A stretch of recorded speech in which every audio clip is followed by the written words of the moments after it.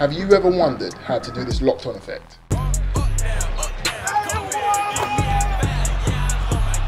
What's going on YouTube, it's Marv here, and today I'll be teaching you how to do the locked on effect with both photos and video in Premiere Pro and After Effects. If you're stuck and you want to skip to a specific part of this video, use the chapters on the timeline to skip right to it. If you want to see the whole process and how I shot all of my photos, then check down in the description and also linked at the top of the video. Let me take the friction from your lips, and I will love you, girl.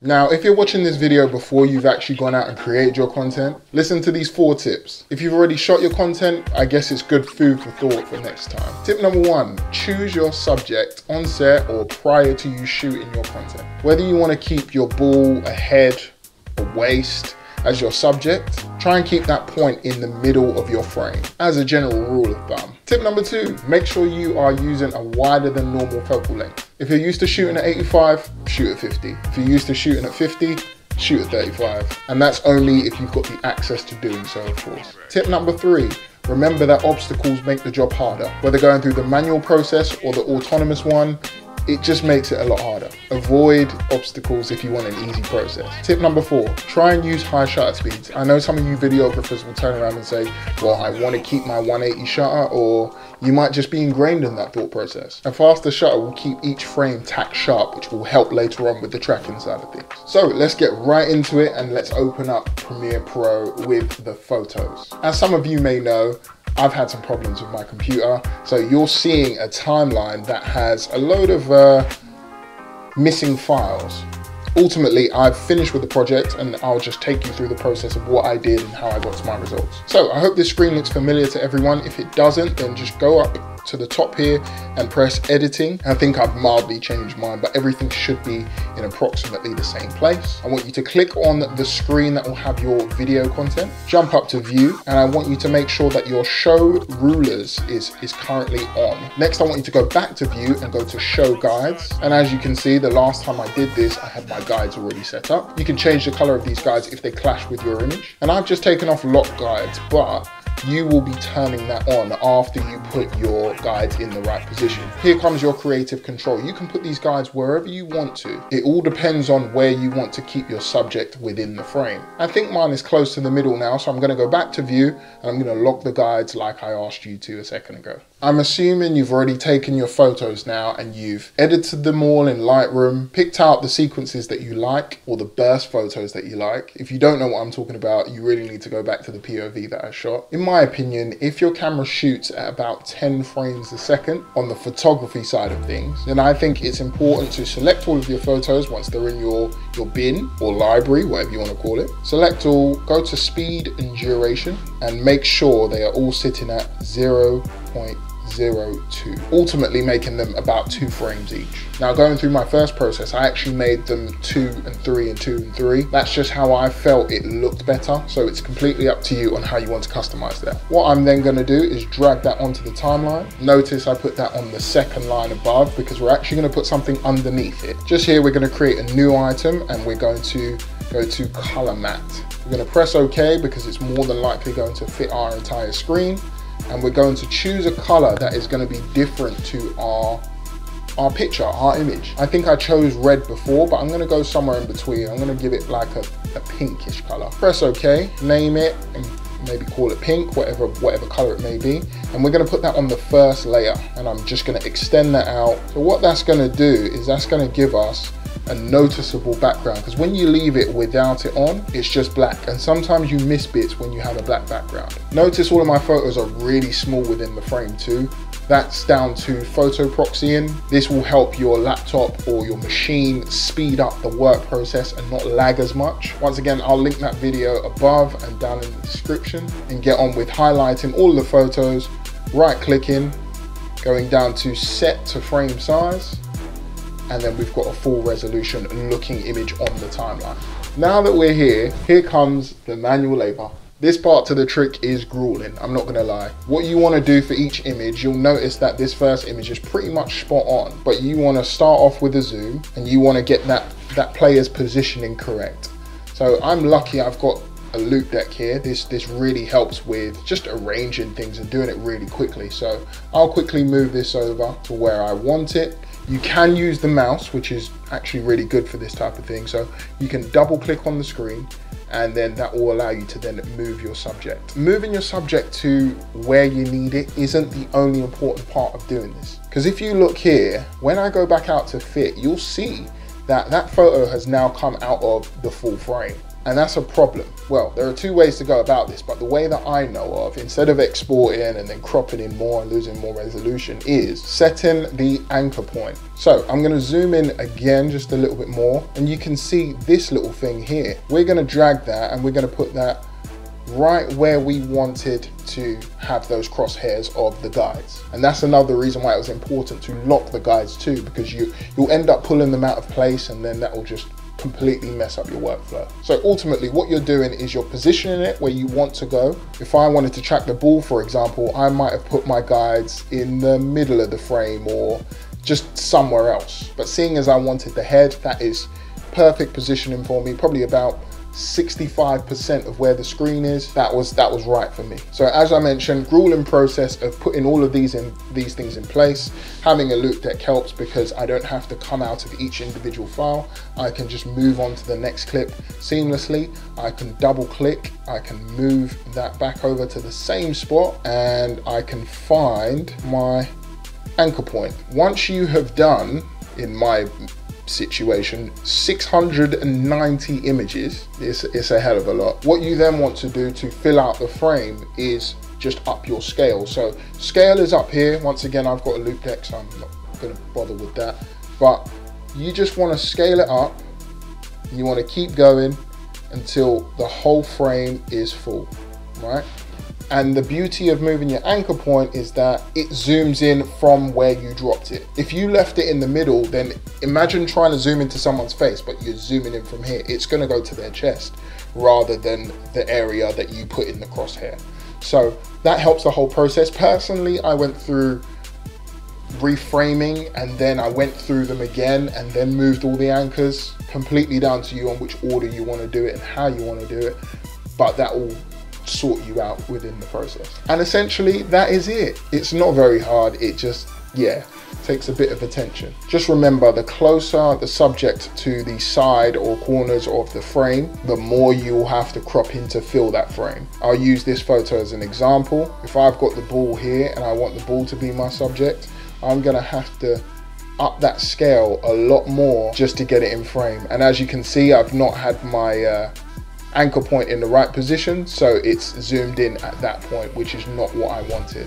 Once you're finished, add in your sound design and, you know, off with it. Now, moving on to After Effects and video. I'm actually going to skip the section where I thought I'd put in After Effects and photos. Naturally, when I went through this process, I thought that I could definitely use After Effects tracking, but I didn't anticipate how hard it would be to use with photos. I'm just going to let you know now, don't even bother with it. Even if you're putting all your photos into Premiere and just having them at a full frame and then going into After Effects, it's just, it's difficult, put it that way. It doesn't work that well. And that's the same with S and Q modes too. I thought I could be quite smart after doing this a few times and recording S and Q so that you're getting that photo-like feel when it comes to your results. But it's not the same, and it messes up Adobe After Effects. So full disclosure, I am terrible with After Effects. So if I'm missing anything, please comment below. Please educate me. But for what I'm doing now, I feel like it's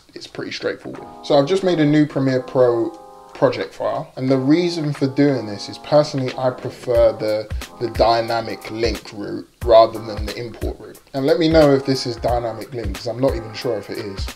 Terrible effort for myself, but we've got the clip on the timeline. I'm just going to chop it up to make sure that we've just got the bits that we need. So then all I'm doing is I'm right clicking on the clip and I'm going to go to replace with After Effects composition. At that point, it's going to open up After Effects and I'm going to type in locked on football. Now, if you dropped your clip straight into After Effects, of course, it would sit here, you drag it onto the timeline here, and then after you were done with the tracker, you would have to then go into, I believe it's down here, and then transform it, and then export it, but then you have to export it with Media Encoder. I'm used to Premiere, so I prefer For once I'm done with it, it just comes straight back into Premiere Pro, and then I can deal with all that stuff after. That's why I prefer the dynamic link side of things. Once again, if this isn't dynamic link, then let me know what the difference is, because I'm well confused. Anyway, really simple. Once you select a clip on the timeline, what I don't understand is why I can't go past 12 seconds. I've never really understood that, but I'm sure you'll get the point and you'll figure out, or I'll figure out why you can't go past 12 seconds, but just someone let me know. Someone let me know. Stabilize motion, and for this we're going to look to track the ball. Go to options, go to stop tracking if confidence is below 80%. So basically if it feels like it can't keep up or it's getting the wrong subject, then it will pause so that you can readjust and put things back into the right positioning. I'm simply expanding my box, and I'm going to aim to put this around the football. Now please bear this in mind, the bigger your box, the slower the process. The bigger your box, the better it tracks. I think that goes hand in hand. So with that being said, I'm actually gonna, just for the sake of it, make my box relatively big. Let's see if we can make it a bit smaller. And then you've got these options here. So you've got analyze forward, which should start from the start of your clip. Then you've got analyze forward 1 frame. Don't really understand the analyze backwards. It always messes up for me. What I do know is that if there is ever a mistake, then I'll be using analyze frame or 1 frame backwards. So get your gaming fingers out, get ready to analyze forward. Just have a finger on that button just in case it goes too far and you have to start backing up. I'm gonna turn my screen brightness up so that I can see and pay attention. I'm gonna start off pressing play. And that is going a lot slower than what it was earlier. So as you can see, it's already, I've had to press it again. It's already kind of done 1 frame and then it's paused again because it felt like maybe I can't keep up. This is why higher frame rates are important. If you had a 180 shutter, which is the correct way, in some ways of saying the correct way of doing your videography work, you're gonna introduce motion and blur. So you're gonna have to give that up in some cases to get more consistency, unless you want to do it the manual way. If you do it the manual way, then you've got no problems. So this process is really simple now. It's autonomous, as I mentioned earlier. It's just a case of if your box is bigger, it's going to take some time. If it's smaller, then it might jump around a lot more and you've got more work to do. I'm going to plow through this and just speed up the screen for you guys so you don't have to endure the pain of waiting.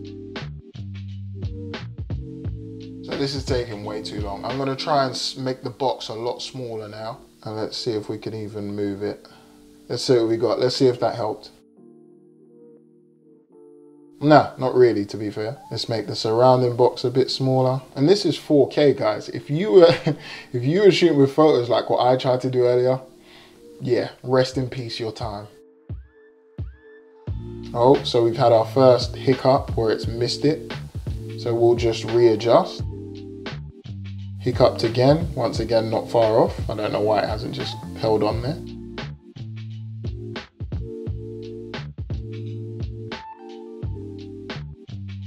If you feel like me right now where it's kind of picking up the subject but it's just not sure, you might want to drop your confidence level a little bit lower and it just might kind of continue and stay on approximate track. Let's give it a try. Definitely working a lot better.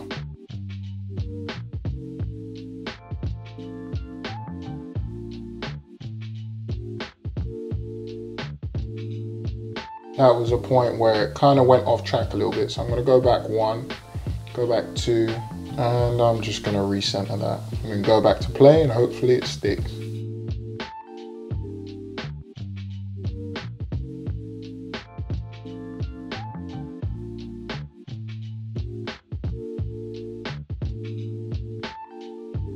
Remember what I said about obstacles?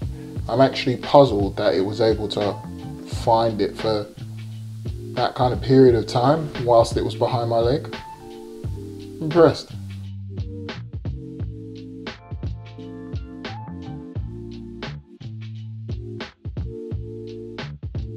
And we're finally done. I must say that did take a little while, but as you can see, it wasn't completely autonomous. There were some minor changes that you can make that are kind of like the photo way. Anyway, you click apply, you press OK, and I think it's done what it needs to do. So I'm actually going to save it, Control or Command S, Control S if you're using Windows, and I'm not going to close it, but I'm going to head back into my Premiere timeline and I'm going to go with the out point. Seeing as this took so long, I probably won't go through the S&Q mode. Feel free to try it if you want to, but for me, it just didn't seem to work as smoothly as this did. Maybe it's because it's the breakdown in frame. I don't know. So I'm just going to press enter to render my files. Once I'm all rendered, you can see exactly what my screen is looking like. So that ball is being followed. That motion is spectacular. There are a couple of hiccups that I made in this video that I asked you to be careful about in the tips. One of them being keeping the subject in the middle of the frame. Now, I used a tripod for this shot, so there's not much that I could have done when it comes to following my subject, unless you've got the RS2 gimbal that tracks certain things with the Raven eye and stuff like that. I don't even know if that worked that well. I'm assuming that you're going to be behind the camera. So the idea is, if you've got a ball to follow, make sure you're following your subject, whether that's the head, trying to keep it in the center of the frame or at a certain point of the frame. Whatever that may be, try and do that because that's going to save you editing space. So let's go into the scale side of things, where I'm going to now use my loop deck. And what I might do is just create some keyframes. I'm going to start off right at the start here. I'm going to then press forwards. And then from here, I've already seen some black spots already. So in a little bit more, go a little bit tighter. And then we're going to move frames. And you can already see at this point, you're starting to see black spots again. Now, I could, in theory, bring that frame down, but I don't want to. I just want to use my scale. And here's the bit where I'm going to have to start being careful because we're getting near that edge. That might mess up the whole frame because I've only just made a keyframe on this side, but we'll see when we get to the end of our results. Let's go down again, just keep trying to use that. But what happens now is you'll notice that even though it's got the locked on effect, it's now gonna completely change. You know what, I've just realized I've made a mistake. Delete all of that. I'm gonna put everything back to where it was. I'm gonna take my advice from the first clip.